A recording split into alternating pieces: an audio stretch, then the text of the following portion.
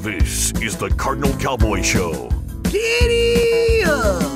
Woo! We're live. Okay, ladies and gentlemen, excited to announce we have Patty and Mark McCloskey on the Cardinal Cowboy Show. Well, it's been a whirlwind for you guys over the last few months. It's been an interesting summer, I can tell you that. Well, if everybody is not familiar, and that's hard to imagine, you've been all over the world. I've seen you on Fox News. I've seen you all over St. Louis's news. Just amazing, the happenings. Tell everybody anything exciting going on in your world? Well, the only thing that's exciting is the city police finally got around to issuing citations on 9 trespassers, right? 300 to 500 people trespass in the neighborhood, some of whom boast on television about being there, and they send like parking tickets to 9 of them, and the city attorney's office hasn't decided whether they're going to even prosecute those 9. Wow, okay. Meanwhile, we've got felony charges pending against them. And I understand, yeah, they charge you with felony mishandling of a weapon, brandishing a weapon, which requires, one of the essential elements of that case is that the weapon be readily capable of lethal use. And of course, Patty's pistol wasn't. And then the circuit attorney had it sent to the crime lab, taken apart, fixed, put back together, made it work, and then filed the charges. I had heard some discussion about that. Yeah, I didn't realize they went to that length. No, you know, if you can't charge them on something else, just fake it up. Make something up that you can. Patty, what are your feelings about all this? Well, I never thought this would happen to us. You know, I'm learning how to use a gun, number one.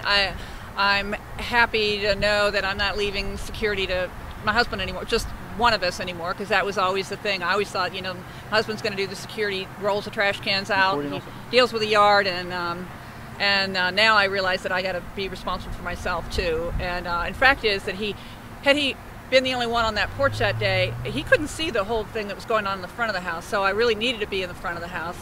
Also, even if I didn't have a functioning gun. But you imagine her going out in front of that crowd with what she knows could not possibly protect her. Well, just the awesome power, you know, the image of the gun by itself is part of what, you know, makes the Second Amendment useful. Because you don't have to actually shoot anybody to protect yourself with a gun. You just have to physically have one in your hand. Well, it's a deterrent. A lot of people would say, right? Yeah. But quite the deterrent. It's just a whirlwind. It was an amazing event. Just after watching it and going, hey, there's some Americans who are defending themselves on their property.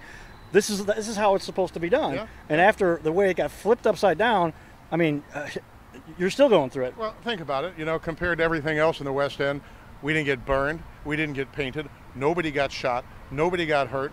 The mob had its opportunity to scream and shout and move down the way. Of course, when they got to the mayor's house, they did try to set fires, and then somebody confronted a Channel 5 reporter with an AK-47 and chased her off, right? That's how peaceful this crowd was.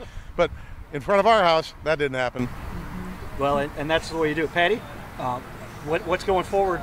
How are you going to handle this stuff going forward? Well, you know, we still we can't be pardoned, even if the governor would want to pardon us. We can't be pardoned until we actually are convicted. So we need to be indicted first, and they're working on that. And then we have a trial setting. And then, you know, if we get convicted, then if Governor Parsons hopefully is the governor after that, then we could be pardoned should he choose to. But that's a long way down the road. It's 2 years maybe. Yeah. How much of this do you feel was even the slightest bit fair when it comes down to it? 0. Yeah. I mean, it's just astonishing. And a lot of people don't understand. Well, they're brandishing a weapon. This is self-defense at its basic. The entire neighborhood is private. We own the streets, we own the sidewalks, we own the gate that they broke down to get in. City pays for nothing. This is all private property. The moment they broke down that gate, that was the end of anything they could pretend was a peaceful protest, because they're breaking and entering at that point. And from that point on, you know, my understanding of the law is we'd be justified using lethal force to protect ourselves. We never left our property. We never fired a shot. All we did was we kept an angry mob at bay, and then we get charged.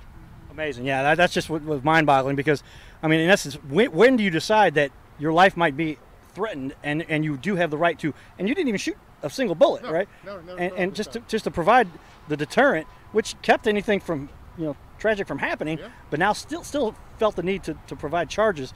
Kind of shocking that this would happen in America. I feel like we're in some other foreign country where this happens more often. You hear this. Yeah. Well, one of the people that got cited for trespassers on her Twitter page yesterday saying, oh, you know, I get cited for trespass and I had a gun waved in my face.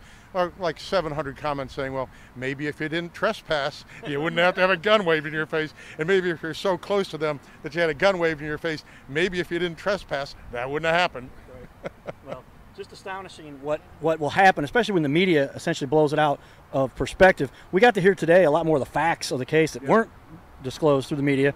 Do you feel the media has any sense of fairness with you at all, or is that another part of it that's just been off the rails? We still see in the media this thing like where the gate was allegedly broken, although video shows them walking through an unbroken gate and all this kind of stuff.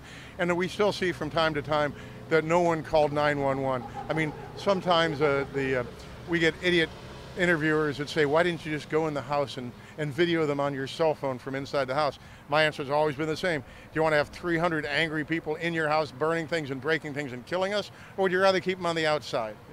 We chose to keep them on the outside. Well, I understand you're back. Are you both attorneys? Is that correct? Yeah. And so obviously have a good understanding of the law.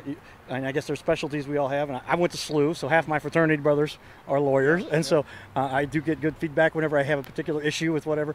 But I mean, just kind of astonishing from that perspective. Lawyers being put in this position made such an example, almost of this as if there is something else, some ulterior motive. And I don't want to point any specifics, but does it seem? How far out of line does the whole thing seem to you? Is it beyond? Is there an ulterior motive there? They knew Mark's name. One of the guys standing on the front porch was calling me by my first name. Okay, and when you add that to the Expect Us flyer on it that says, "and a surprise," the fact that they knew my name and they came down our street and broke in our gate, and then were standing on my front porch calling me by name, I think we were the intended surprise. That's a scary thought. Yeah, and that's something you don't imagine we deal with here in America.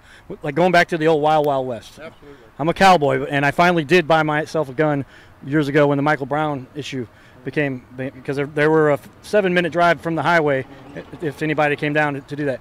Well, we appreciate you taking the time to be on our show. That's my pleasure. God's speed and safety going forward, and I know you're going to pull through this, and it'll be in your favor. It's just astonishing, but you've got the right resources to do so. I appreciate it. I hope so. Thank you very much, and thank you for having us on your show. Thank you for having us. Appreciate it. Mark, thank you guys. Ladies and gentlemen, the Cardinal Cowboy Show finishing up here at this has been an incredible rally today. Freedom Rally USA. We're called, I've got, oh, and by the way, I want to show you the picture. These are the autograph. I do have an autograph picture now from Patty and Mark. I will put this on my Twitter feed, Facebook, and all that stuff and share that with everybody. But thank you for checking out our Freedom Rally today.